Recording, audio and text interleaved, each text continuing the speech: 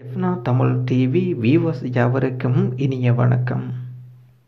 இன்று நாங்கள் பார்க்க இருக்கும் விடயம் கட்டாரின் டோஹா பகுதியில் சோதனையின் போது சிக்கிய 10 உணவகங்கள்.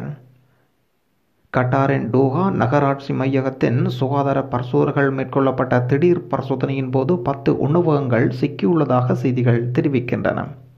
தரமற்ற வகையில் உணவகங்கள் சமைத்து வைக்கப்பட்டிருந்தமை மற்றும் சமையல் பொருட்கள் ஒழுங்கான முறையில் சேமித்து வைக்கப்படாமை போன்ற தவறுகள் உணவகங்கள் சிக்கியிருக்கின்றன. உணவகங்களுக்கு குற்றங்கள் ஏற்றாற்போல் அபராதம் விதிக்கப்பட்டுள்ளதாகவும் சுகாதார பரிசோதகர் அறிக்கையில் தெரிவிக்கப்பட்டுள்ளது. இந்த பரிசோதனையில் உணவகங்கள், சூப்பர் மார்க்கெட்டுகள், வெதுப்பகங்கள் போன்றவை உள்ளடங்குகின்றன. இன்று நாங்கள் பார்த்த விடயம் கட்டாரின் டோஹா பகுதியில் சோதனையின் போது சிக்கிய 10 உணவகங்கள் தொடர்பான அதிரடி தகவல் ஒன்றை இன்று பார்த்திருந்தோம்.